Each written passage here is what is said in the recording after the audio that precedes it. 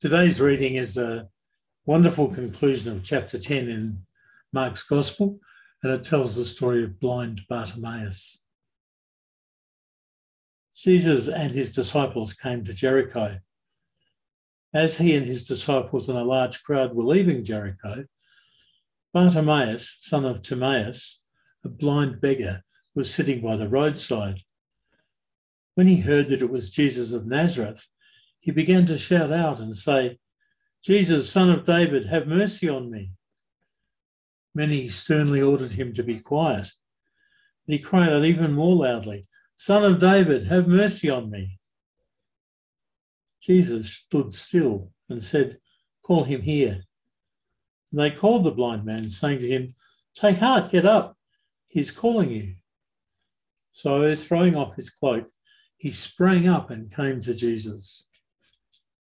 Jesus said to him, "What do you want me to do for you?" The blind man said to him, "My teacher, let me see again."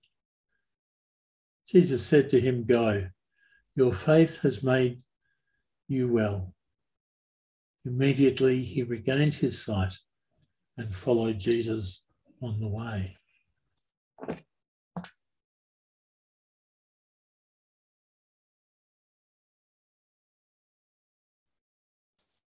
What do you want me to do for you?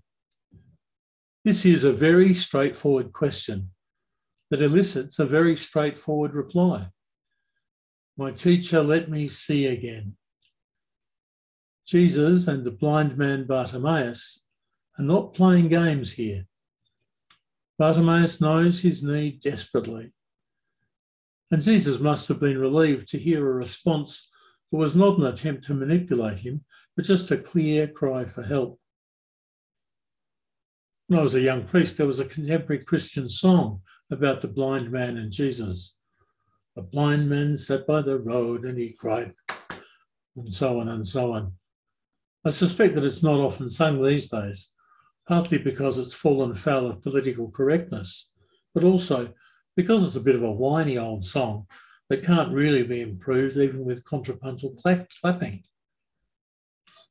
How different is this exchange between Jesus and Bartimaeus from the previous passage in Mark, which shows James and John, two of Jesus' inner circle, trying to find positions of power and prestige by asking Jesus to give them what they want. When Jesus says to them, "What is it you want me to do for you?" James and John prevaricate and try to hide the raw ambition in their request. Jesus is not fooled. "You do not know what you are asking," he says. Nevertheless, in both of these exchanges, Jesus tries to hear and respond with love. Clearly, it's blind Bartimaeus who looks like the genuine article. James and John manage to reduce themselves to being over-ambitious self-servers. But it's worth noting, though, that Jesus does respond appropriately to both questioners, to both demands on his attention and power. He dismisses neither Bartimaeus nor James and John. In spite of their misunderstanding, Jesus does promise James and John their place in the coming kingdom. These two terrific stories are juxtaposed for maximum effect. The blind man can see and the sighted men are blind. This is how it is in the kingdom of God. Values are turned upside down because the primary law is love and not justice or reward. What do we hear in these stories?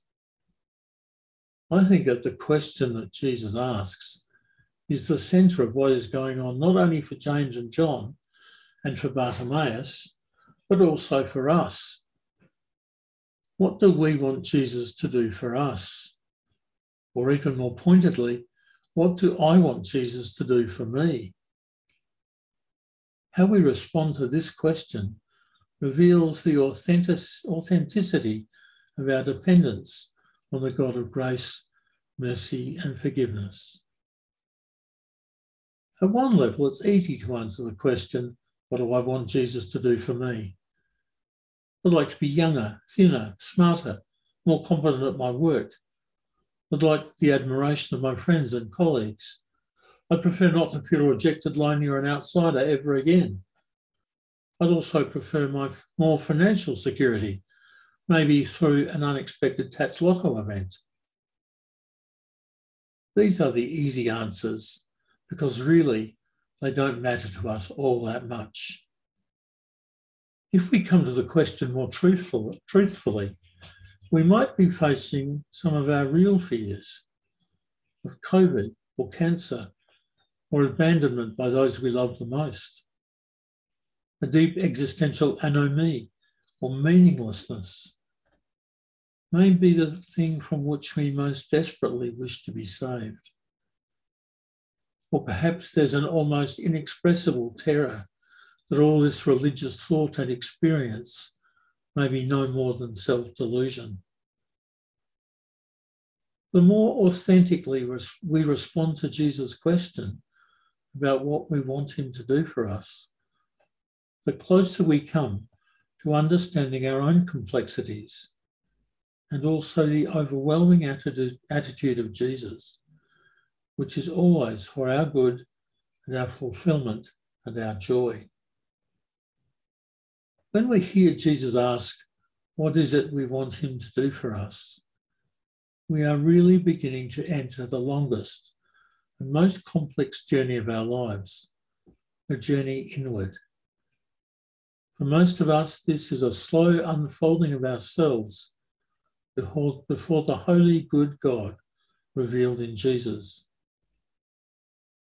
What do we want Jesus to do for us? Perhaps to start, we might ask for courage to see ourselves as we truly are, and then to ask for strength that we might be changed from one degree of glory to another.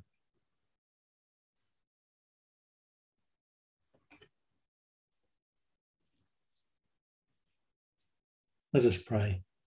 Almighty and everlasting God, give to us the increase of faith, hope, and love, and that we may obtain what you promise, make us to love what you command. Through Jesus Christ our Lord. Amen. May God bless you, the Father, the Son, and the Holy Spirit, today and always. Amen.